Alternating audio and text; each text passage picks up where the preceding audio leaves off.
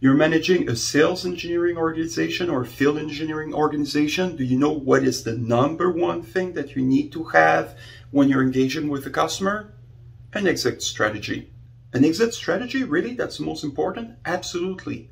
Because here's what a field engineering organization is very good at.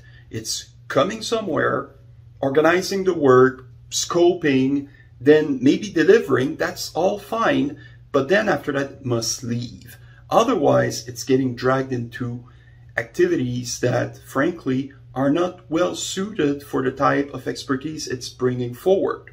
Yet this happens often. For example, the customer will just call the field engineer very naturally, right? Each time that there is a problem. Why?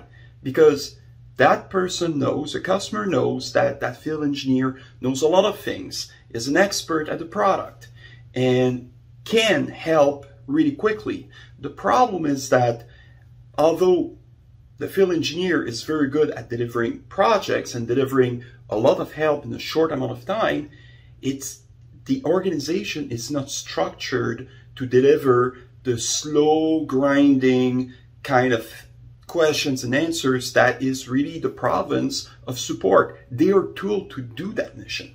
Similarly, you're going to have situations out there where the field organization is being asked to deliver more or less temporary solutions for clients.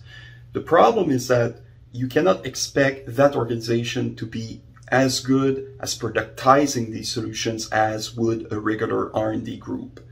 This is when the interface between these three groups, support and R&D and field, is absolutely critical, because you need to have an active handover process. So at some point in time, the field involvement can end, and then, well, we can move to the next target.